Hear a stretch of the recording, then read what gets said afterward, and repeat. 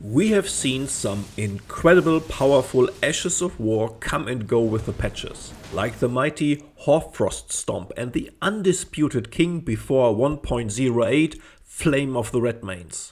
But now that they fixed the insane amount of poise damage it did, which non-unique Ash of War is the most powerful one? The answer is fairly simple and you can get it very early in the game. Around level 30 you should be able to beat the Knight's Cavalry here. Like the name suggests, it only spawns at night. Your reward is Ice Spear, which is quick, lets you kill everything from mid-range, including every boss in the game. Not only has it high damage per cast and is very FP efficient, it also applies Frostbite quickly, which deals 10% of your target's HP as damage and debuffs your target for 30 seconds to take 20% increased damage, making your subsequent casts even deadlier.